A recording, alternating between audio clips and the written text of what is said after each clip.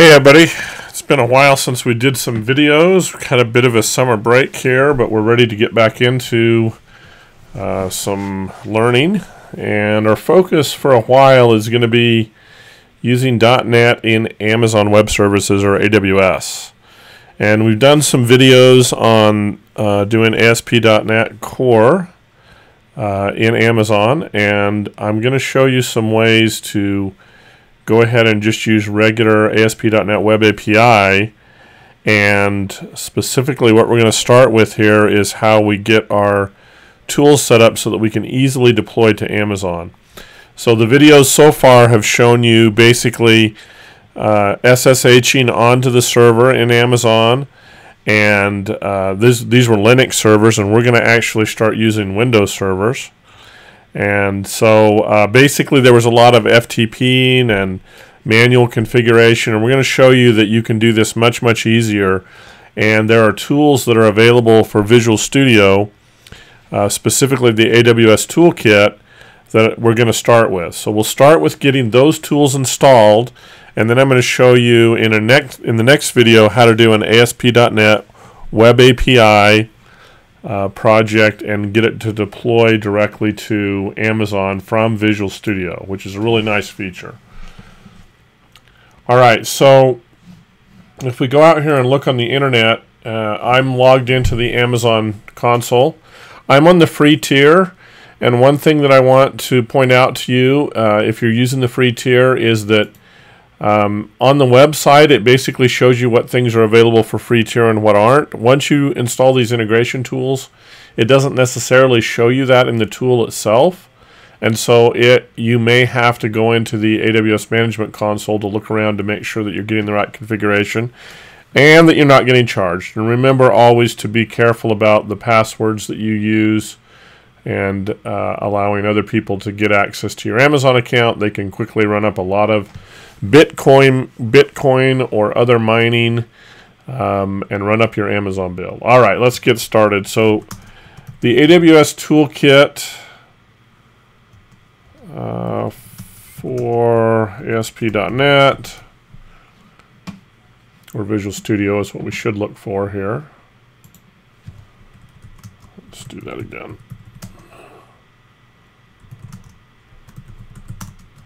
So this is actually going to integrate the tool right into Visual Studio.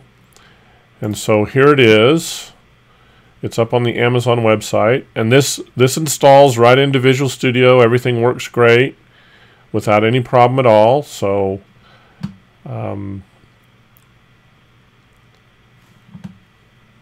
this will tell you about it. There's different versions for different versions of Visual Studio, and I'm going to be doing the 2017 version.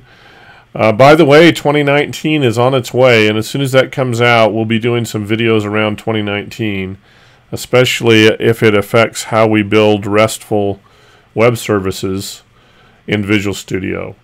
So that'll be coming soon. So over here in the Visual Studio Marketplace, you will find the AWS Toolkit for Visual Studio. It is a free download.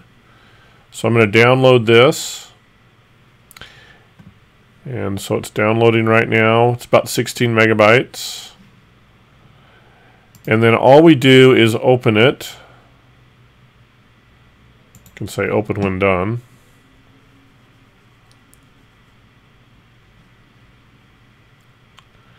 So basically this is going to allow us to publish directly from Visual Studio, just as if we were publishing to a local web server. And we haven't really looked at publish too much in other videos, but this will be, I think you'll find this to be really convenient. So I'll pause this recording while this gets going, just so you're not having to sit here and wait. Okay, so here we go. It's going to come up and ask if we want to allow the app to make changes to the device. We'll say yes.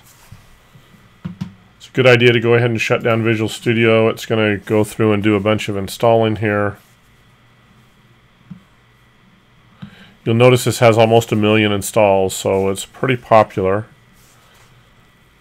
Again, it makes it very easy for you to deploy and work with. You can actually create instances and everything from within Visual Studio, so it's really nice from that perspective.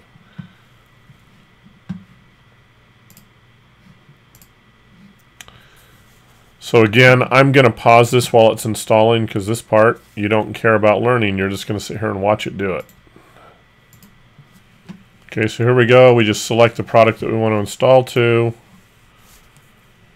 And it's going to go through and do the install. Again, I'm pausing this as it goes, but you can see it's going through and modifying Visual Studio. You can read on this webpage a little bit more about some of the features in Aws Toolkit as well. Okay, so when it's done, you'll get this message that says it's been installed. So we'll close this and then we'll open up Visual Studio.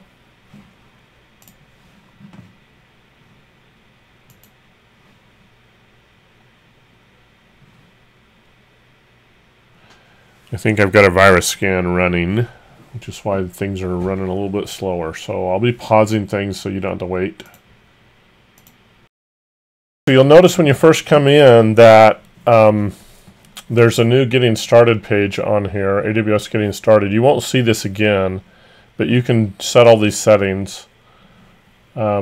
Basically, what you need is the ability to, you need to set up a user in Amazon that has power user privileges so that the tool can use that account information to get to Amazon and manage things in your account.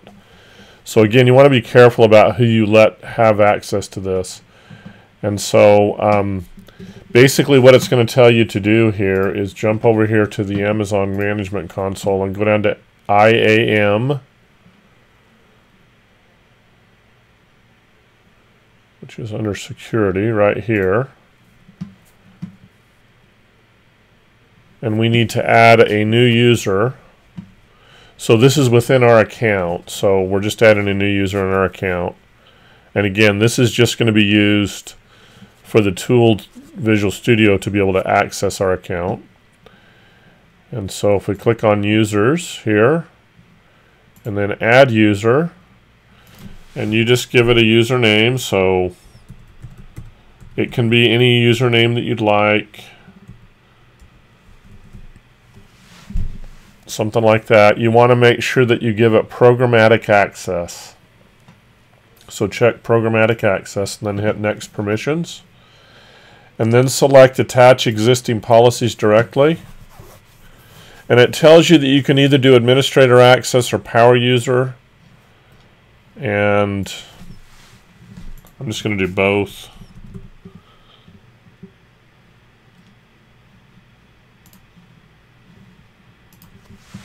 And then you get a review here that says you have these two policies. We're going to go ahead and create the user.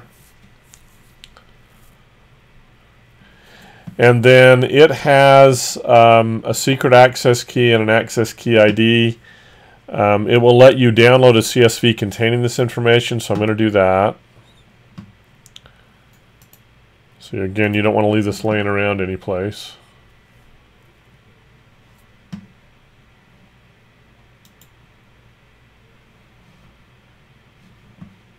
So I think we're okay with this. Just going to copy it over here.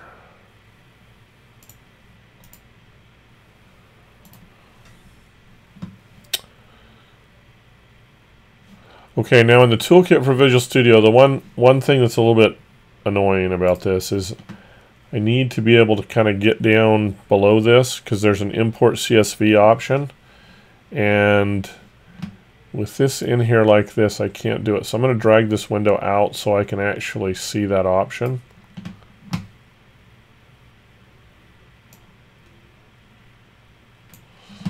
And there it is, import from CSV file, so we'll select that. Again, all you're doing is configuring your permissions on this user that you've created in Amazon that'll give Visual Studio access to. And then we'll just save and close that. So you'll notice the secret keys in plain text there. I'll be deleting this user, so please don't try to hack my account.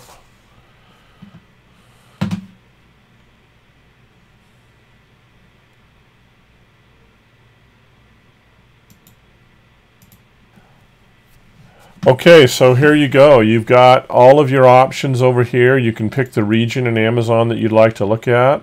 So if we do US East, Northern Virginia, you're allowed to create new EC2 instances, RDS. Again, in creating those, make sure you understand which ones are free tier and which ones are not. Otherwise, you're going to get charged for those.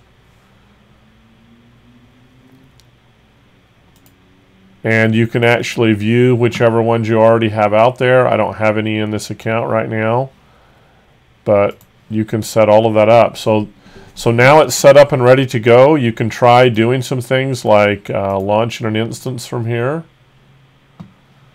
And here's our options. Now I know that the Microsoft Windows Server 2016 base is free tier if I pick T2 Micro.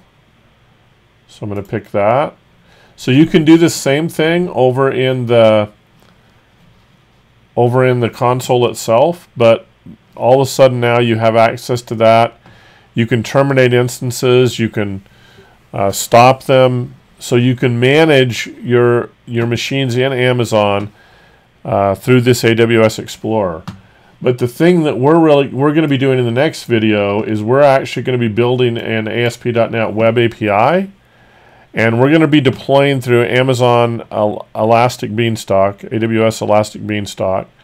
And that's kind of an aggregation that deals with, it basically, well, orchestration is a better term for it. It basically orchestrates all the things that have to happen for you to get a server set up, the permissions applied to it properly, and all of that. And so we're going to do our installs to Elastic Beanstalk. We're going to publish. Now that we have the tool installed, we'll now have an option inside of the tools to publish to Visual Studio, or sorry, to publish to Amazon Web Services, and that's what we're going to do. So we'll do that in the next video.